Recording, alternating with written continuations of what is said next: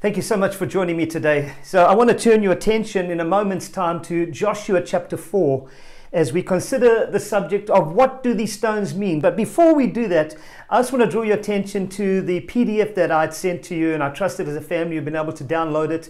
It's 10 pages of some creative ideas on how you can use this message and with some fun things that you can do at the family, with your children and as a family unit together. So there's a couple of pages on it. There's some things that you might want to consider. For example, I've created some little stones that you're able to cut out onto cardboard, and you're able to use them as a reminder of this message. So these little activities will help you remember this message that we're going to share today. So let's turn our attention to the scripture that's found in Joshua chapter 4 verses 1 to 7. It says, "When the whole nation had finished crossing the Jordan, the Lord said to Joshua, 'Choose 12 men from amongst the people, one from each tribe, and tell them to take up 12 stones from the middle of the Jordan.'" Will you turn to your family member and tell them it's from the middle of the Jordan, "from right where the priests are standing, and carrying over with them, and put them down at the place where you will stay tonight." So Joshua called together the 12 men that he had appointed from the Israelites, one from each tribe, and he said to them, "Go over before the ark of the Lord your God into the middle of the Jordan." Turn to your neighbor and tell your family member, in the middle of the Jordan. "Each of you is to take up a stone on his shoulder, according to the number of the tribes of the Israelites, and to serve as a sign amongst you." And here's an important point. "In the future, when your children ask you, 'What do these stones mean?' you will tell them that the flow of the Jordan was cut off before the ark of the Lord, before the covenant of the Lord. And when it crossed the Jordan, the waters of the Jordan were cut off. And these stones are to be a memorial to the people of Israel forever." Can we go to the Lord in prayer for just a moment? Father God, I just want to pray for families. I want to pray for everyone that will hear this message, whether they're in the family unit or by themselves today. I pray that, Lord, you would help us to understand that there are stones that we need to have in our lives in order to grow as a believer. There are stones that we need to have in our lives as families in order that we will have a faith that is so healthy and something that we can actually pass on to the next generation. So I pray, Lord Jesus, would you just bless this time together? In Jesus' mighty name we ask it. And we all said amen. You know, children have a fine art of asking 1,000 questions, and they're always looking for answers. I remember when my children were growing up, they're now in their 30s, but I remember when they were very small and we were going on some journeys, we would have these little voices from the back of the car as they would be asking question after question. And what would happen is one question would roll into the other. And as I was trying to give an answer, or my wife Diane was trying to give an answer, the next question came out. And after a while, you didn't actually know which questions you were answering as they just constantly asked question after question. Some of these questions were inquiring questions. Some of them were probing questions. But everyone was wanting an answer. The question I would ask you today, I wonder if your children have ever asked you questions about your faith. Have they ever asked you questions about your faith in God? Maybe as a parent or as a grandparent. Maybe guys and girls that are in school. Have your friends ever asked you questions about your faith? Is it really real enough to warrant questions about it, or is it just simply a closed book? You see, I believe the Bible tells us that faith is never passive. In fact, it is demonstrative. It is out there where it can be seen. In James chapter 2, verse 18, it says this. It says, "I will show you my faith by my good deeds." I will show you my faith. There is a demonstrative action and part of our faith. There is a living out of faith that is actually required. And so there's no such thing as a silent Christian. I've heard the statement, I'm sure you've heard it, where people say, well, you know, your faith is a private matter. It's something that you keep to yourself. You don't discuss it. Well, the Bible doesn't give us that. The Bible says there is no such thing as a silent Christian. It is a seen faith. In fact, when we stand before the Lord one day, he's going to say, "Well done, thou good and faithful servant." How can we be faithful if he hasn't seen what we've done? So there is a demonstrative aspect to our faith. There is a scene of the faith. You see, you and I are the light and salt And wherever light and salt go, it impacts whatever it goes to. It's never ever neutral. As the containers, the carriers, and the connectors of God's presence and power, is it just a moment in your life where people see God? Or is it a daily encounter of the supernatural? For some people, it seems like we only wait from Sunday to Sunday. It's only like we get from moment to moment. But I believe that what God is saying to us today is our faith needs to be demonstrated all the time. We have eyes that are watching us. There are eyes that are looking upon us. And they're looking for answers to see whether faith in God is really a real aspect, or is it just something that we do out of a religious necessity.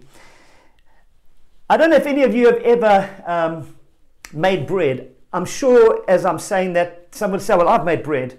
Well, I can remember when I was about maybe 12, 13 years of age, I remember wanting to make a loaf of bread, and I got all the ingredients together. And I created the bread. I didn't need a recipe. After all, my surname is Cooke, so who needs a recipe? You know that. And so what happened was I made this beautiful loaf. It looked fantastic. I put it into the oven. I'm not sure how long it's supposed to go into, but about 3 hours later, I looked in and the bread was still baking. What happened was when I took it out, after about 4 hours, and I tried to cut it, it was like a weapon of mass destruction. There was one important ingredient that I had forgotten to put in, and that was yeast. We know that yeast is what causes the bread to rise. Well, I didn't know that. And so what happened was I just made the loaf but forgot a very important ingredient, yeast. You see, yeast in bread alters it, it modifies it, it affects it. Yes, you can have yeast that is present without expression, but that's not the purpose of it. It's there to transform whatever it's put into. And can I say today, moms and dads, grandmas, grandpas, today that your faith, our spiritual practices ought to be mixed in and knead into the faith and the dough of our children's lives. It ought to be the thing that when we can say the scripture that says, oh, taste and see that the Lord is good. Can our children really see God in us? Can our children really see and taste the goodness of God in us? Because they're interpreting what God is like by your actions, by your lifestyle. It ought to be a record of evidence. I'm asking the question, is your version of God a good version? You see, the Bible tells me that you and I are really the written epistles of God. You are the living Bible for your family. And I wonder today, as they look into you, are you just a blank book? When they look at you, can they see nothing of God in you? It's just a blank book. For some of you, you've gone through the actions, you've gone through the routines. And so instead of being a blank book, you might just be, we'd say, a black and white version. It might just be that you can tell the stories of the Bible. In fact, you're probably very good at telling the stories. But the question is, are you just a blank book, or are you just telling the stories? Or is your life a living full color version? A full color version. That's the version that God's looking for. That's the version that your children are looking for. That's the version that the world is looking for. You and I are designed to carry the prophetic active voice of God. Not the God who was, not the God who will become or will be, but the God who is. The God who is now. We need to have the now voice of God, the active voice of God in us. Our family need to hear Him and know Him and demonstrate Him by our daily lives. As they look at us, they should be able to see a daily expression of God in our lives. Because what you receive is what you manifest. You are there to alter, you are there to affect, and you are there to modify, as it were, just like yeast does into bread. So your journey is too important to misstep what God has for you and your family. You see, in the life of Jesus, Jesus summed up His entire mission in two little verses, or two statements. In fact, in John chapter 17, verse 1, He says, I have brought you glory on earth by completing the work that you gave me to do. And then it says there, I have revealed to those whom you gave to me out of the world. John 17:6. So we see two things, and I believe that's what spiritual parenting is all about. We are to complete the work that God has given us, and we are there to reveal Him to those who He has given to us as well. We complete the work by living an example. We complete the work and reveal Him so that they want to taste and see the same God that we've got. Our spiritual legacy is a legacy of faith. Our spiritual legacy is a legacy of faith, and the most valuable legacy you can ever leave is your legacy of faith in Christ. I believe that the legacy of faith are your spiritual journey markers that you'll put down, that your family and your children and your grandchildren will be able to observe, and they'll be able to take a hold of, and they'll almost be like lights along the way that they're able to see in the darkness of this world. I ask you today, what will be the record of your journey? What are the stories of God in your journey? What are they like? Because I say today, it needs to be a clear record or testimony of your faith and walk with God. And I believe that's exactly what Joshua must have been thinking as he instructed those men to take and choose a rock or a stone. Now, it wouldn't be a little stone. It would have been something big, because they had to put it onto their shoulder. And they took it from the dried bed of the River Jordan. What do these stones mean? I believe that they need to be triggers and reminders. It's like mementos. I mean, I have so many mementos of my life. Some of you will have mementos as you look through the activities that I've sent to you. There'll be a night where you can get your mementos out. Maybe you went on a traveling journey and you bought some little mementos. You bought some little things from that country that remind you that you went on the journey. We've got all these things. Why do we have these things? Why do I have photographs of my great-grandparents and my grandparents? It's because we want to remind ourselves of them in our lives. And one of the ways that the Bible was used, or one of the ways that's used in the Bible to remember divine encounters, is they built altars of rocks and stones. Wherever they went, when there was an encounter with God, they used stones and rocks to build altars. What stones have you placed in your life that your children and grandchildren will be able to ask, Mom, Dad, Grandma, Grandpa, what do these stones mean? What do these stones mean? You see, some of those stones and rocks may have been placed there out of a battle. Some of us have come through the hard battles of life. We've gone through the hard knocks. Some of us came to Jesus very easy, but others have come through the hard road. For some of you, some of those rocks have eyewitnessed the glory and the greatness and the goodness of God. Some have come at your lowest moment. You've got rocks that you remember. There's things that you could pull out and you remember, mementos that tell you of some of the things that were the darkest days of your life. Some of you will have broken stones and broken rocks. So I want to quickly look through some characters and some examples in the Bible of where stones and rocks were actually used to remember the place of what God had done, a divine encounter. I think of Jacob as he wrestled the angel at Peniel. The Bible says over there that as he wrestled, he was in desperate trouble. We know the story. Go read it for yourself. Read it to your family. And what happens is he's so desperate for God to break through that he says, I won't let you go unless you bless me. And the Bible says that he had an encounter, and that encounter, when he walked away, he was limping. Everybody would ask him, Jacob, what happened? He said, I saw God face to face. And how did he commemorate that? The Bible tells me that he stacked a pile of rocks together and commemorated the place. And he said it was called Peniel, face to face I have met with God. What about Joshua 24:25, when Joshua made a covenant with the people, and as he set out the ordinances in Shechem, what did he do? He took a great stone and set it up under an oak tree that was by the sanctuary of the Lord. And here's what he says in verse 27. He says, and this stone, behold, this stone will become and will be a witness to us. A witness. A witness. Now, I could go through many, many other stories in the Bible, and maybe you might want to spend some time with your family looking through the examples of where they use stones and rocks to remember divine encounters where God touched them.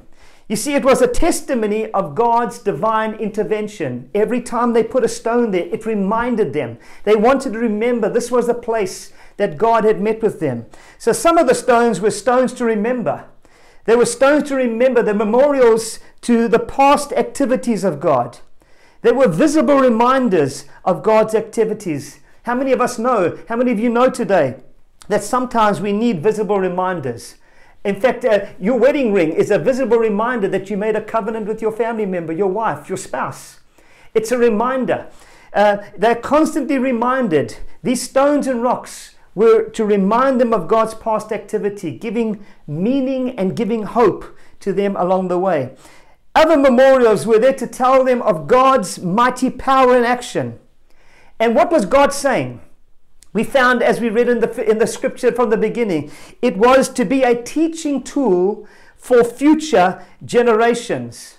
For future generations. I'm asking you today, are we leaving them spiritual markers? Are we leaving our children spiritual markers? Are we putting spiritual markers along the way so that they can see the things of God in our lives? You see, for Joshua, he was the same God who dried up the Red Sea, who is now about to dry up the Jordan River. It's the same God. He was active at the Red Sea and he's also active at the Jordan River. He has not changed. And it's not just a memorial, but it's for those that will follow us. Every time we live, we're living so that we're living in the light of eternity, but we're also living so that our family, our children, our grandchildren, and those around us can encounter God because of what we've gone through and experienced for God.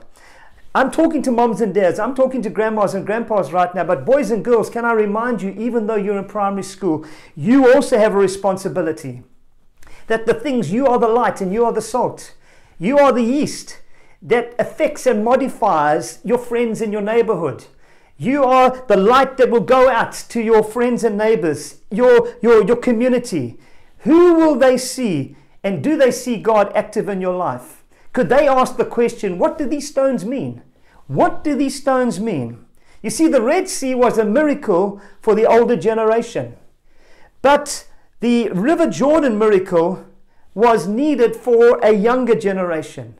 But what they did find was that the God who performed the miracle of opening the Red Sea also opened the Jordan. So all generations, God is concerned about all generations. Do you know that in Joshua chapter 3, the Bible tells us that the Jordan River was in flood stage, which meant it was too fast, it was too deep and moving too fast for possibly 2 million people and their livestock to cross over. But what Joshua does, he tells the priests to lift up the Ark of the Covenant onto their shoulders and to step out into the water. Just think about that for a moment. Here's 2 million people in the river, about to cross the river. They don't know how they're going to get, it's in flood stage, the Bible uses those words. But it says that as they're there, can I tell you that as they put that ark on their shoulders, it wasn't about them, but it was what they were carrying. Can I tell you, moms and dads, grandmas, grandpas, and even guys and girls, it's not about us, it's what we carry.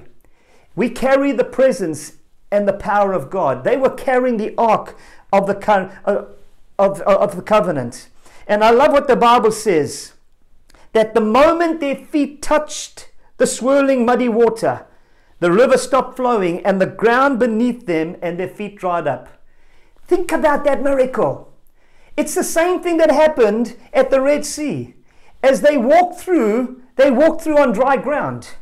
What an incredible experience it must have been.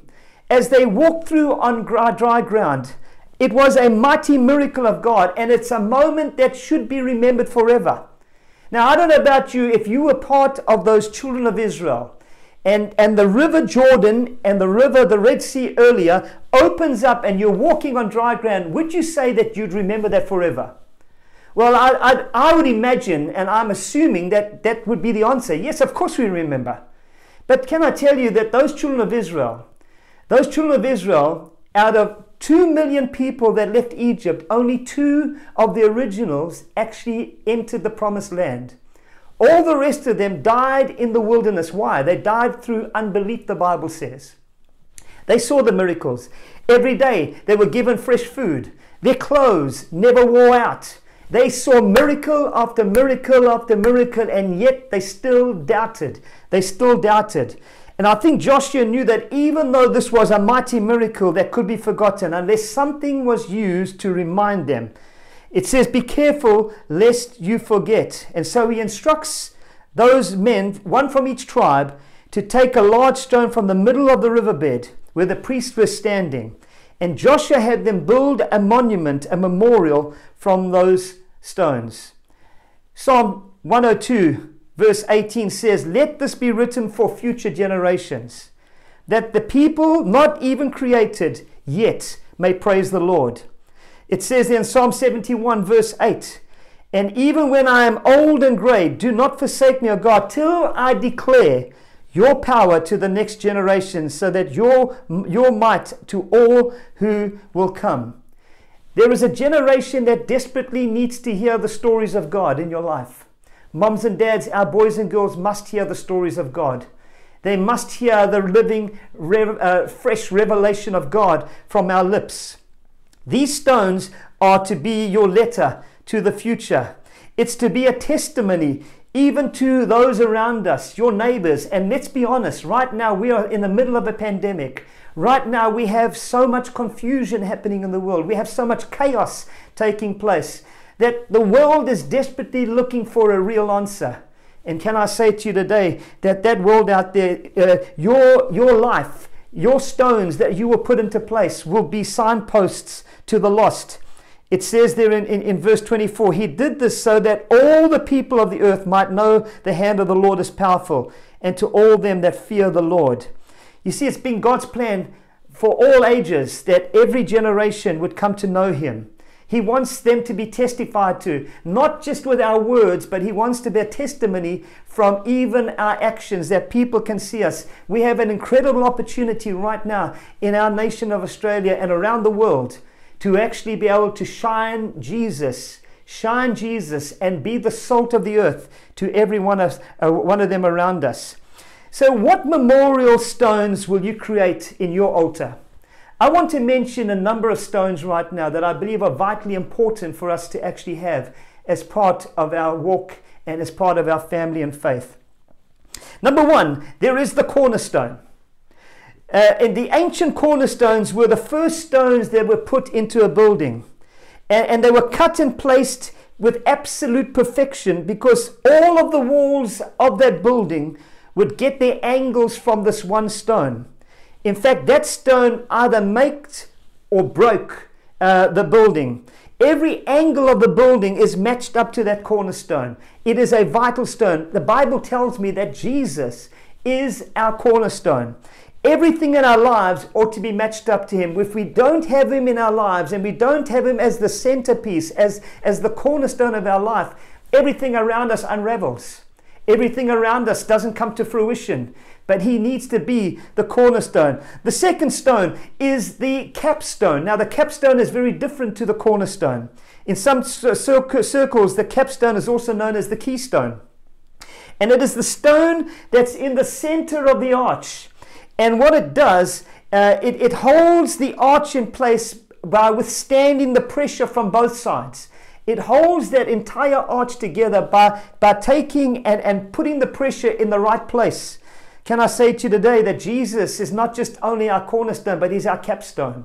He's the keystone. He's the one that holds our lives together. He's the one that life has no value, has no purpose, unless He is in our lives, taking the pressure for us. And I think every family member could say today, we've been under pressure. We've been under pressure for quite a few months, nearly 18 months of pressure. And I asked the question, where would we be without the Lord? We need Him as the capstone. Number three, He is the rock of our salvation. Jesus is the rock of our salvation. We know that He's God Himself, and He is safe, and He's secure, and He's a permanent base. But He's the foundation. And I want to say today that why I'm talking about the keystone or the capstone, and I'm talking about the cornerstone, I'm talking about the rock of salvation, because these relate to the fact that we must have Him in our lives. We must be part of our lives. Otherwise, what happens is we fall apart. We have a decision to make. If we've never asked Him into our lives, we need to say, come into my life, be the cornerstone, be the capstone, and be the rock of my salvation. Number four, in your family and in my family, we need the stone of God's doing. There's a beautiful song written many, many years ago by Fanny Crosby. In fact, it was a hymn she holds the Guinness Book of Records for the most hymns ever written. over 6,000 hymns. And the astonishing thing about the fact that she could write these hymns is that she was blind from a few days old. But one of them was simply, "This is my story, this is my song." I wonder if you can talk about the story of God in your life. I wonder if you can I'm challenging you today to have the story of God be a fresh story. Not a stale bread story, but a fresh story. This is the Lord's doing, and it's marvelous in our eyes. Is it the supernatural, an event or a daily occurrence in your life? Can you say with your family that we are experiencing the stone of God's doing? We've seen God do many things. We found God do incredible things through us. What about the stones of testimony? Testifying stones. The Bible says that if you don't praise Him, the stones and the rocks will cry out. I love what the Bible says about the two men on the road to Emmaus, two disciples on the road to Emmaus, as they are walking and Jesus comes next to them. They don't recognize Him. They're so consumed with what happened a few days before of Jesus dying, they just couldn't get their heads around. And as they're walking along, Jesus comes next to them. And they don't recognize Him. And then He begins to break the bread of life. He begins to unfold the story. And the Bible says from the first books of the Bible, He begins to show them where He is. And as He's sharing His testimony, as He's giving His testimony, the Bible says that they say this, "Did not our hearts burn within us as He shared His story?" I ask you, what kind of memorials do you have in your life that testify of God's activities? Whether you realize it or not, we all have memorials in our lives. And those memorials are our memories. Memories that trigger things of places, that trigger memories of people in our lives. It's just like the memorial stones in Gilgal. You see, those were significant places in our lives, and we remember them. We might have photographs. I mentioned a little bit earlier, the wedding ring is a reminder. In fact, if I close my eyes, I'm at an altar. And I remember the place where I got saved 47 years ago. I can close my eyes and I can smell the place. And I can say to you after 47 years, look what the Lord has done. I thank God every day that 47 years ago, He came and changed my life. I'm at another altar 3 months later. I'm 14 years of age. I'm at a campground. And a word of knowledge is given by a pastor that never knew me, didn't know me at all. But as he spoke those words over me, it was confirming the call of God that I'd had just a few months before, that God had said that I'd go into ministry. And it was a confirming word. It was another stone in my life. I think of when I'm 22 years of age, I'm at an altar and I'm waiting for a beautiful girl to walk down the aisle. And it's 39 years this year. Next year is our 40th anniversary when Diane and myself said, "I do," and we shared our vows and our promises. These were special places for me. You know, those are memories of people. I think of people that have been so significant in my journey with God. Some of them have long gone on to the kingdom. They're around the throne of God now. But I remember them. I remember them. You see, your story is His story. Can I tell you, moms and dads, grandmas, grandpas, our kids are being introduced to many versions of Jesus in the schooling system, in our communities. They need to see the real one that's lived through you. They need to see Jesus incarnated, as it were, through you. Incarnational living. That as you live, they see Jesus. And here's a very simple thing. If it doesn't show Jesus brighter, if you can't flesh it out, flush it out. If you can't flesh it out, flush it out. Because anything that will cause our kids and another generation to lose hope and lose faith in God because of things that are happening in our lives. You see, I believe that these stones I'm talking about today, these were physical stones that these men picked up out of the River Jordan. I want to encourage you today. Tell your children about how God answered your prayers in times of trouble. Find those stories. Tell them how Jesus rescued you from your sin. Tell them about the amazing things that God has done. Tell them the stories over and over and over. Every generation needs their stories. Boys and girls, when you are living as the salt and the light, you will begin to have your stories that you can start sharing with your friends and your neighbors around you. Your stories will give foundations to each other. Number 6, we need the stones of renewing. a time of renewing, personal commitment. You see, Joshua not only issued the order for those 12 men to go into the river Jordan where the Ark of the Covenant was and to pick up the stones and put them out, but the Bible says in verse 9 that Joshua also set up another pile of 12 stones in the middle of the Jordan. He went down personally into the river, and on the dry ground he picked up another 12 stones and created an altar right there in the middle where those priests were carrying the ark. And the Bible says it's there to this day. Why? Because he left it there. He wanted it as a reminder. He wanted a reminder. It was not just that everybody else has to come right with God, but personally. And can I tell you, it's not just about your mom or your dad becoming a Christian and living for God. Each one of us have to live for God by ourselves. Let me quickly go a bit further. What about the Rolling Stones? Rolling away those old defeats. Now, it's not those Rolling Stones.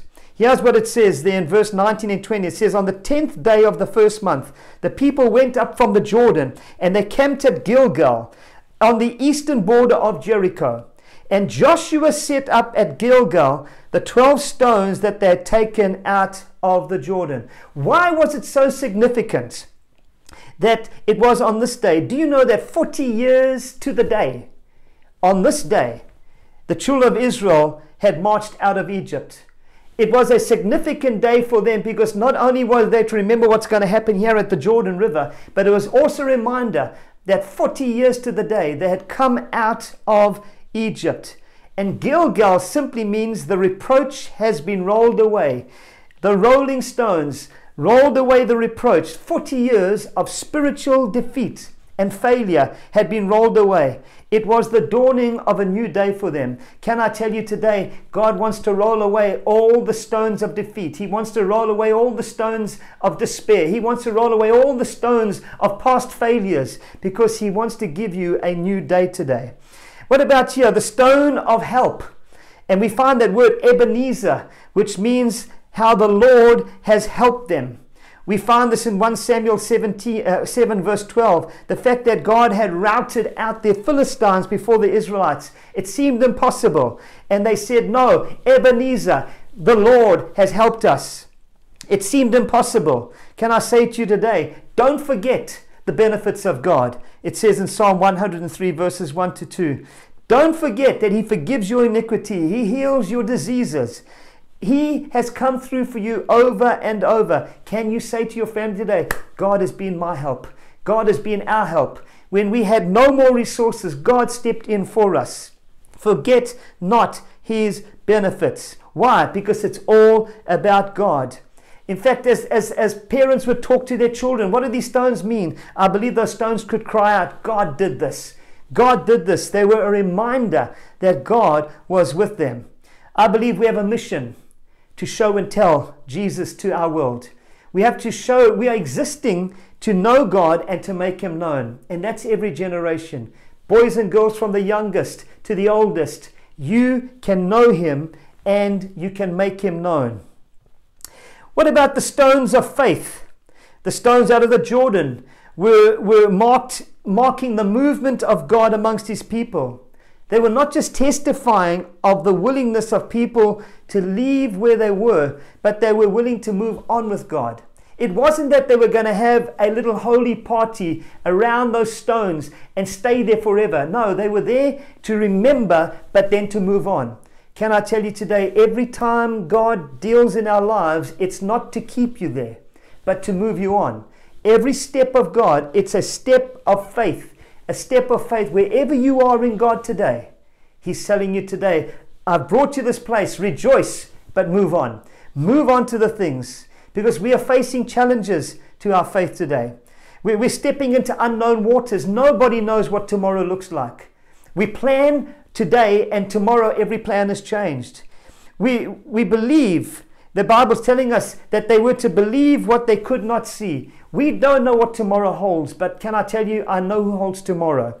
We have not seen what God will do, but we can believe that He's faithful and we can venture with God. So these are stones of faith.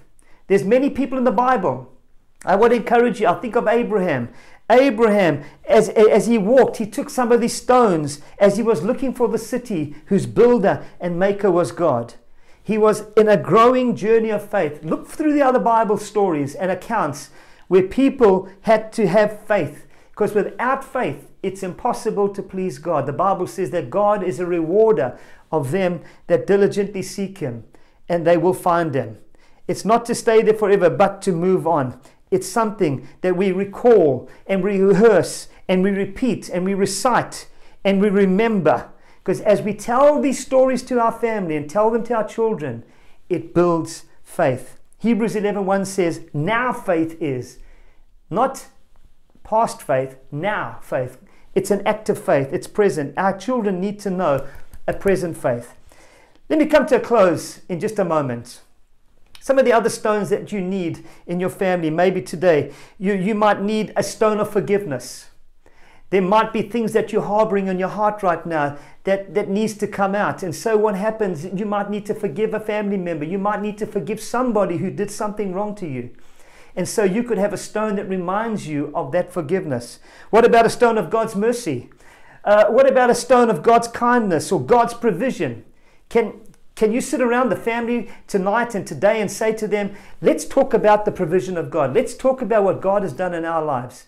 God has been our help. God has been our provider. Maybe it's a stone of healing. There's sickness. We know that all over the world, people right now are in desperate need. And can I tell you today, He is still the healer. He is still Jehovah Rapha, the Lord our healer. Maybe you need a stone of God's power. Or you just need the stone of communion, where you want to have fellowship with Him. It's a stone of communion as you come intimate relationship with Him and say, Father God, I want to spend time with you, but I want to make it a memorial. I want a place where I can encounter you afresh. What about the stones of praise? When's the last time you praised God for the things that He's done in your family? When's the last time you got up and shouted out the praises of God from the hilltops and told family and told neighbors and told everyone around what God has done? Maybe today you need a prophetic stone. You need a stone that will talk about future. Jeremiah 29:11 says, the Lord has come not to hurt us or harm us or hinder us, but He's come to give us a future and to give us a hope. Maybe as you prophetically speak over your children, as you speak over your family, you are prophesying the things of God and the goodness and the kindness and the greatness of God. What about some promise stones? Maybe it's time just to grab hold of some of the stones of God that just remind you of the promises, remind you of the faithfulness of God. So what do these stones mean? What stones have you placed in your life that your children and your grandchildren will ask, what do these stones mean? I believe today God wants to do a new thing in our lives. I believe today He wants to mobilize us as a family. He's wanting that the story of Jesus is your story. I believe today He's looking to make your life and your house a house of His presence and His power. He's wanting your home to be a healthy faith. That is not something that's religious or routine and rut, but it's an ever fresh revelation of the kindness and the goodness and the mercy and the grace of God. I believe that He's looking to make your house and your home a place of the supernatural. That is not something that happens as an event, but it's supernatural living, a supernatural God doing supernatural things in your life. I believe today He wants to find your home to be that of more of the stories of God, God's stories in your home. Can you spend time about the stories of God? And then finally, it's a home of influence. Because when God is alive in your home, when God is alive in your family, others will want to come to the light. Others will want to come to the salt. Salt draws, light draws. You are the yeast that modifies. You are the yeast that brings change into other people's stories. Let me close with this last scripture. It's John chapter 10, verse 10. It says, "The thief comes but for to steal, to kill, and to destroy. But I am come that you might have life and have life to the overflow." The question I ask as I close here today is this: is your home a story of Jesus, or is it a story of the thief who has come to wreck and to destroy? So today, as I pray with you today, I want to challenge two groups of people. Number one, you may be a person in the family who has not got any stones of faith in your life. You have not responded. You know all about Jesus. You know the story of the Bible, but you've never responded. I want to tell you that you need to have a faith in God today. and you need the cornerstone, you need the rock of salvation, which I spoke about earlier. It's very simple. It's as simple as A, B, C. A, I admit that I'm not right with God. B, I believe the Bible when it says that God loved us so much that he sent his Son into this world. And C, I choose him to be the Lord of my life. I choose him to be the King of my heart. I choose him to be the leader of my life, that he will make decisions. He will guide me and lead me. So that is for those who don't know him. I will pray a prayer in a moment. And if you want to pray that prayer, you can pray it with me. The second group of people are those that are in faith. You are a believer. You love the Lord Jesus, but there are some missing stones. Stones that are needed to flesh out Jesus to your family. You have a broken altar that needs to be repaired. And so there could be some of these stones that I mentioned just a moment ago. There could be the stones of praise you might need, maybe forgiveness. There might be the stones of God's mercy. All these different stones that I've talked about, you are needing them in your life today. So I'm going to pray right now. I'm going to pray 2 prayers, and you choose the prayer that you need to pray. Let's pray together. Father God, I just want to thank you that, Lord, our heart's desire as families is that our children will also serve you. Our heart's desire is that, Lord, as for me and my house, we will serve the Lord. And so, Father, I want to pray first of all for those that do not know you, those that may know all about you. They could tell us all of your story, but never having known you personally. And so, Lord, we pray today that you would be the rock of their salvation. We pray that you would be the cornerstone, that, Lord, as they build on the cornerstone of Jesus, that, Lord, all the rest of their life right now would begin to fall into place. I pray that, Lord, right now, as they would pray a very simple prayer, Lord Jesus, forgive me of my sin. Lord Jesus, thank you for dying on the cross and shedding your blood so that I can be free of my sin, all my wrongdoings. I ask you right now to come into my life. I admit that I'm not right with you, but I believe that you have the answer, that you are the answer. And so I choose you to be the Lord of my life. I thank you from this moment on that, as I've said, forgive me of all my sin. From this moment on, I am forgiven. I am clean, and I am now your child. In Jesus' name. Lord, I pray for that second group of people right now, for moms and dads, grandmas, grandpas, boys and girls, that right now who just have some stones that are missing from their altar. They could be stones of God's help. They could be stones of God's mercy, God's forgiveness. I pray today, would you help us as we bring you into our picture, that, Lord, we would not have you on the side, but, Lord, just like the children of Israel, they built an altar so they would remember. Help us to have fresh times with you, have fresh moments with you, that, Lord, will become the stones that will be testifying to our family and to our children and our grandchildren and all those around us that God is good. So, Lord, I bless every single person today who hears this message. Let them grow in their faith. And, Lord, let others be impacted because of their growth in Jesus. And we ask this all in Jesus' mighty name. Amen. Thank you so much, church. God bless you. And I look forward to seeing you in the future. Blessings upon you and your family. Bye.